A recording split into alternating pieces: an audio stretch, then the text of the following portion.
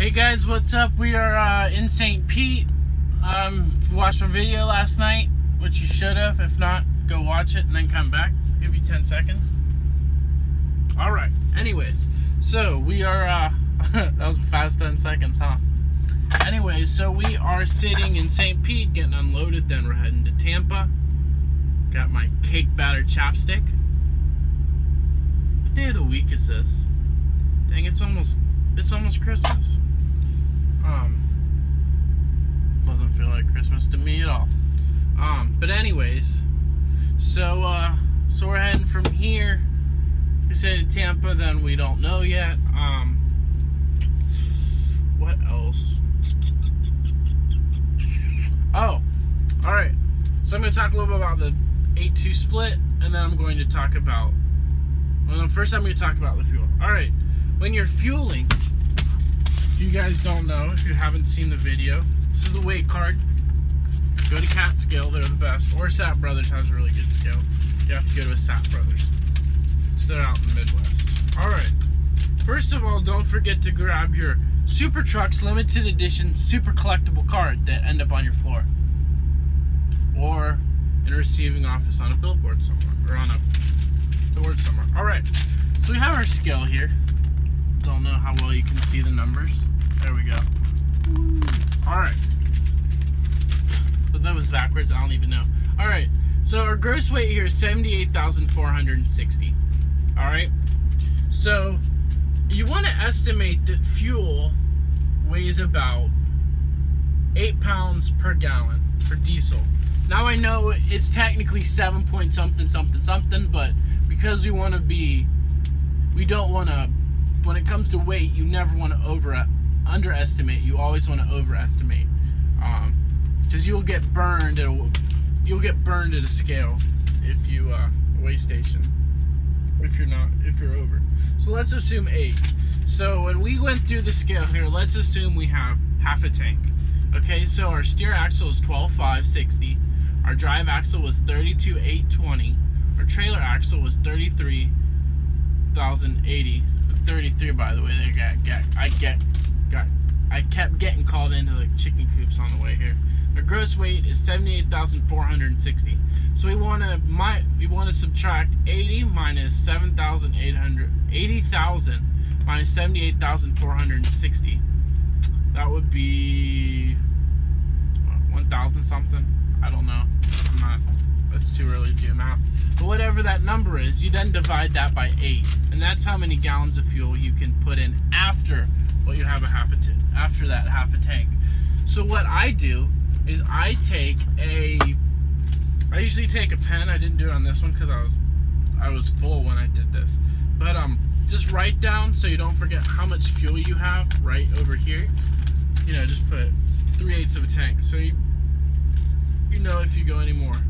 Then if you go over, you know what I mean. If you have to go over it, you know where you're at. One thing that's very important to remember, if you're picking up something like me, if you're picking up something that you know is going to be heavy, see if I can get rid of that glare there. What's causing that? Who knows?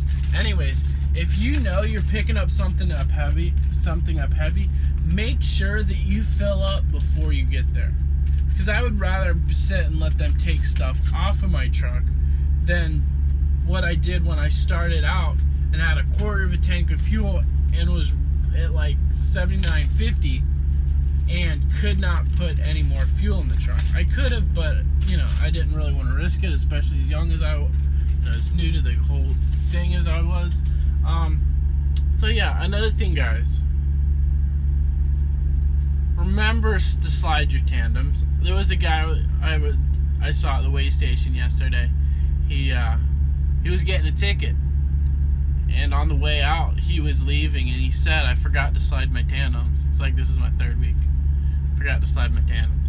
So don't forget to slide your tandems, guys. Think about that. Think that you got to get that weight right. So yeah, that's important. Guys, another thing, for those of you who don't know, when you are driving, you have clearances. They teach you a little bit at Roadmaster. They don't teach you a lot at Roadmaster about clearances. You have bridge clearances. You have to be able to guesstimate, not guesstimate the height. Most trailers are about 13 feet high. And because they're 13 feet high, you have to know going through an area if there's gonna be any bridges underneath 13 foot high that you can't follow on that road. So that's an important thing to look for. Hey guys, sorry I just now finished the video. I got caught up yesterday in St. Pete and my phone magically disappeared. No idea how. I could not find it for anything. Found it tonight, a night later. We're in Auburndale now, and we are waiting on the pick up our load tonight, 9:45, and we're headed out to Texas. Headed to Rockwall, Texas, so I'll be able to give you guys a tour of Rockwall. So that's good news. So yeah, right now we're just hanging out. Hung out with my sister today, did Christmas shopping, bought Frey and Sarah some stuff, and then I found this tonight. A cattle hauler playset. I don't know how well you can see it, but I'll show you again if you want in the light. Yes, it comes with cows. It's not a Kenworth. Supposed to be a T700. Yeah, it's pretty cool. So that's what I'm doing right now. We'll be spending Christmas Day in Texas, hopefully. Hopefully we'll get there by Christmas. So yeah, that's all that's going on here. Thank you guys so much for watching. I will see you guys tomorrow. I'll make one tomorrow morning before I go to bed. So I'll see you guys later. Thank you guys. Remember, stay positive, keep on trekking. Be sure to subscribe, and I will see you tomorrow.